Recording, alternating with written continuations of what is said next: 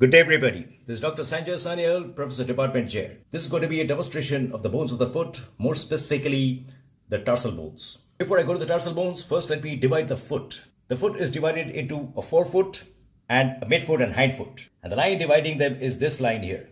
This is the tarso-metatarsal line, the junction between the tarsal bones and the metatarsal bones. In the actual living foot, the lateral margin, the midpoint of the lateral margin and the midpoint of the medial margin, if you join them, that forms the tarso-metatarsal line. So therefore, the portion anterior to that is the forefoot, which includes the metatarsal bones and the phalanges. And the portion behind that includes the midfoot and the hindfoot. The midfoot and the hindfoot is also further subdivided by an S-shaped line. And that S-shaped line can be seen in this view. This line and this line. This is called the transverse tarsal line, also called the Chopin line. This is the line between the talus, navicular, calcaneus, cuboid. This S-shaped line, the transverse tarsal line, divides the posterior part of the foot into a further posterior 2/3, which is the hindfoot, and an anterior 1/3, which is the midfoot. This is an X-ray of the foot dorsoplantar view to show the tarso-metatarsal line and the transverse tarsal line. So therefore, to summarize, the hindfoot consists of talus and the calcaneus. The midfoot consists of the rest of the tarsal bones, which I shall mention just now. Forefoot includes the metatarsal and the phalanges. Having seen these classification of the foot, now let's take the tarsal bones one by one. Let's start with the talus. So this is the talus. This is the only bone which does not have tendons attached to it or any muscles attached to it. This is the one which forms the ankle joint or the talocrural joint. So this is the body of the talus, and this surface is the trochlear surface of the body of the talus. This is the one which articulates in the tibiofibular mortise to form the ankle joint. Then we have the neck of the talus, this groove. And this is the head of the talus, which articulates with the navicular bone. And we can see if you turn it, this portion of the talus is resting on this projection of the calcaneus. This shelf-like projection from the medial side of the superior border of the calcaneus is called the sustentaculum tali, because like a shelf sustains the talus. If you were to take a look at the posterior aspect of the talus, you will find that there's a groove here. This groove is caused by the flexor hallucis longus tendon, and that groove divides the posterior part into a lateral portion which is called the lateral tubercle of the talus, and a smaller medial portion which is called the medial tubercle of the talus. This is an X-ray of the ankle lateral view to show the parts of the talus and its articulation with the calcaneus and the navicular bones. Now let's mention a few clinical correlations pertaining to the talus. If while driving a car, we suddenly press on the brakes very hard and we hyperdorsiflex our foot, anterior inferior edge of the tibia impinges against the neck of the talus where my finger is located, and it can lead to fracture of the neck of the talus. This is an X-ray of the ankle to show the lateral view, showing fracture of the neck of the talus as shown by the arrow. The second point which I want to mention is that in an X-ray, sometimes in a lateral X-ray, we can see an extra bone behind the talus. That is referred to as os trigonum. This os trigonum is actually formed in one of two ways. Either the ossification center of the lateral tubercle of the talus fails to fuse with the rest of the talus, or after it is fused, it can get avulsed off in sports injuries, in which case we can see a separate bone behind the body of talus. And that separate bone, which is actually a remnant of the lateral tubercle of talus, where my thumb is located right now, is referred to as os trigonum. This is an X-ray lateral view of the ankle to show an extra bone called os trigonum behind the talus. Having mentioned the talus, now let's come to the calcaneus. The calcaneus is the largest bone, and it's also referred to as the heel bone. And this is the portion which is in contact with the ground. The posterior part is called the tuberosity of the calcaneus. If we were to take a look, we will see the inferior surface. There is a medial tubercle, a lateral tubercle, and an anterior tubercle. When we are standing, it's the medial tubercle which is in contact with the ground. Posterior part, the tuberosity, gives attachment to the tendocalcaneus, which is one of the most powerful tendons in the human body. This is the one which articulates above with the talus, and the portion, you can see that this is the place which is called the tarsal sinus, and therefore this is the subtalar joint. This subtalar joint has got two parts. The posterior part is the anatomical subtalar joint, and the anterior part is referred to as the talocalcaneal part of the talocalcaneo-navicular joint, and the two of them together constitutes the surgical subtalar joint, which is the place where inversion and eversion takes place. This X-ray was already shown earlier. This time we would like you to notice the subtalar joint, the surgical and the anatomical, and the tarsal sinus. I've already mentioned this projection is called the sustentaculum tali, and from here there is a very strong ligament projecting across like this to the navicular bone.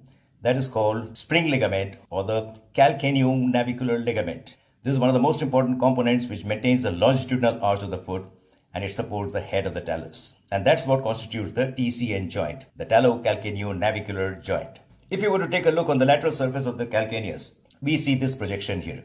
This is referred to as the fibular trochlea. And above that there is a shallow groove, and below that there is a shallow groove.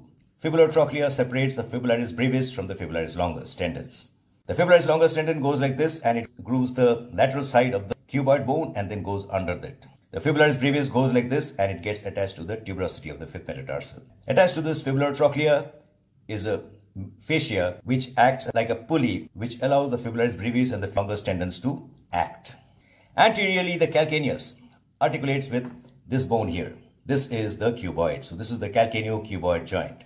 Let's mention some important clinical correlations pertaining to the calcaneus.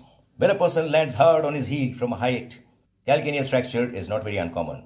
And I can quote that from not only my clinical experience but also from my personal experience. The calcaneus is composed of cancellous bone inside, and it crushes and fractures into multiple fragments, usually comminuted fracture like an eggshell. These are x-rays to show fracture of the calcaneus. I would like you to notice the bular angle, which is considerably decreased.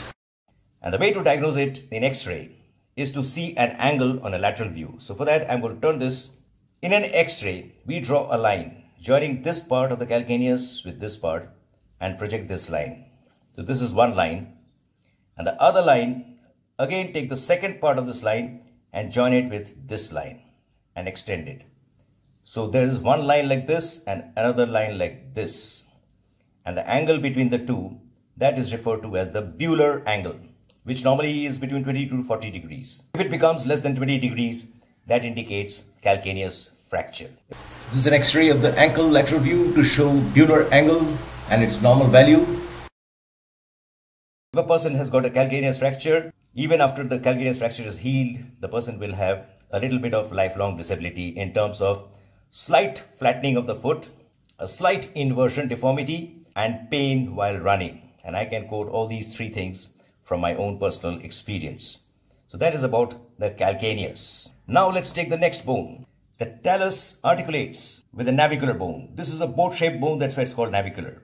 And this medial projection that we see here, this is called the tuberosity of the navicular bone. Normally this tuberosity is not in contact with the ground because of the longitudinal arch of the foot.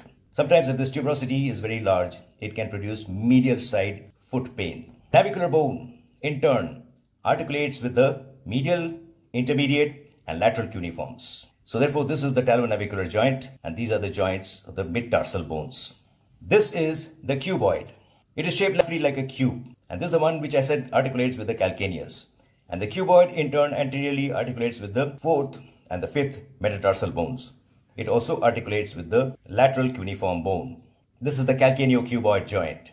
On the lateral surface of the cuboid and on the inferior surface of the cuboid, there is a groove, and that groove is formed by the fibularis longus tendon as it goes across like this, and it gets inserted onto the lateral aspect of the medial cuneiform and the base of the metatarsal. So this is the course of the fibularis longus. At this juncture, I can digress for 1 second to let you know that these same two bones, the medial cuneiform and the metatarsal, the medial side gives attachment to the tibialis anterior tendon. That was just to show the relationship. So that is the cuboid. Three cuneiform bones, the medial, intermediate, and lateral, they respectively articulate with the base of the first, second, and third metatarsals, and the cuboid articulates with the base of the fourth and the fifth metatarsal. So therefore, this segment constitutes the lateral longitudinal arch of the foot, and this segment constitutes the medial longitudinal arch of the foot.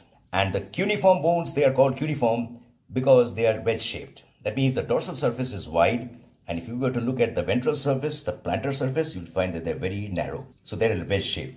And this is because of a purpose.